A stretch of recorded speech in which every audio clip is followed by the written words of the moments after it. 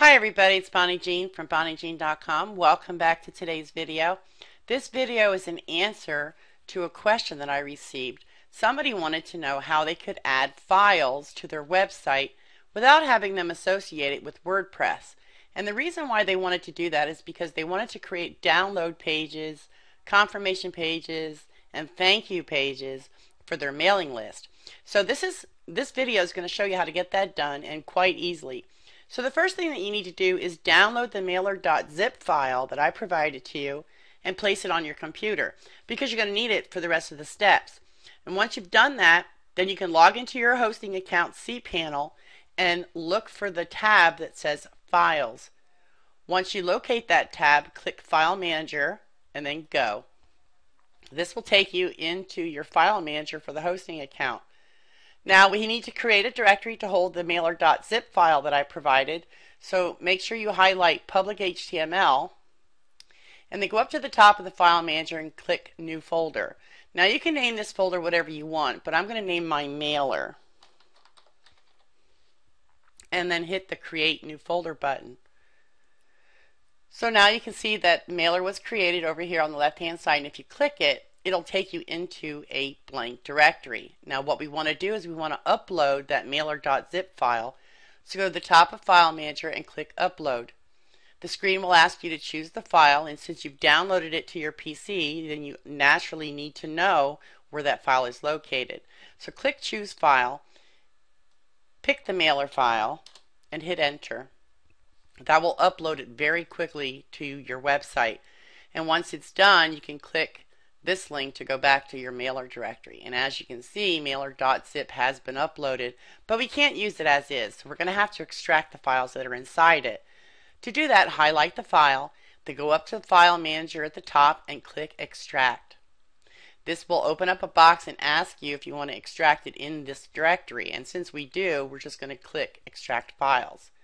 Now once the files are done, you can hit the Close button. And now you can see all the files inside of mailer.zip have been extracted. Now here's the mailer.zip file. It's still there. Now you can keep it there as a safety precaution. If you make a mistake with your files and you want to extract them again, you can do so.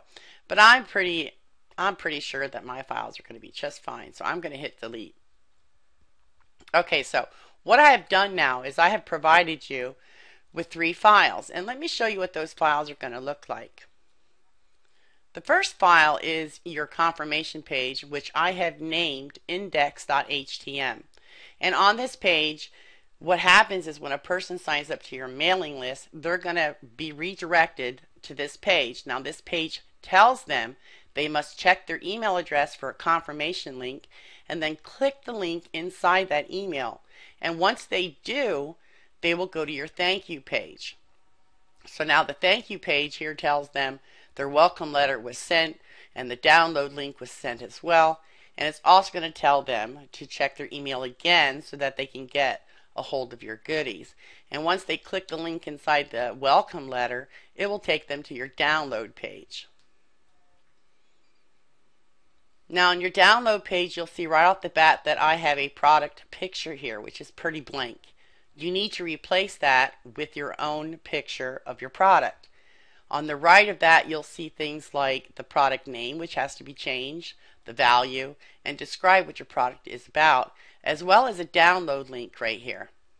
Now this download link needs to point to the files that you are giving away to your subscribers. And I have put placeholders in each of the HTML files so that you know exactly what needs to be changed inside each file. You'll also notice at the bottom of each one of these files there is a section that has your name, your street address, which has to be changed, and a disclaimer, privacy policy, and contact link. Now let's go back to cPanel and I will show you how to edit these files. So let's start with the index.html file. Highlight it, go up to the top of File Manager and click Edit, and then click the Edit button again. This will take you inside the code for these pages. Well, at least this one is for the index.htm. So what you need to do is you need to look for something that says code. So right here off the bat it says email code, and that's the section that tells you something needs to be changed, which this needs to be changed with your email address. Further down the page it says your name code, which obviously you'll have to replace with your name. And then even further down on the file, which I'll have to move the screen so you can see it, at the bottom of each HTML file you will see a section that says links code. This is the code that signifies those links at the bottom of every page.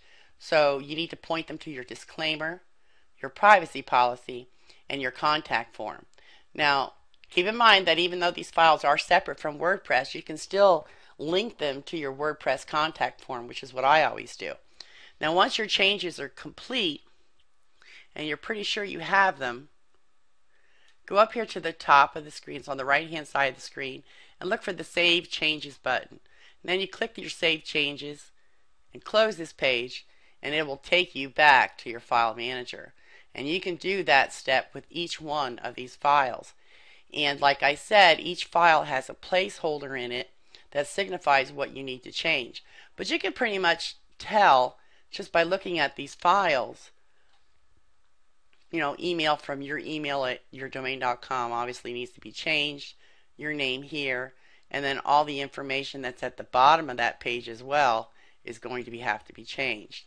So you can do this inside of a text editor if you feel so inclined, or you can do them directly through your cPanel like I have showed you here. If you need additional videos to show you exactly what needs to be changed, let me know in the comment box below and I will get those done. So until we talk again, take care, be safe, and have fun.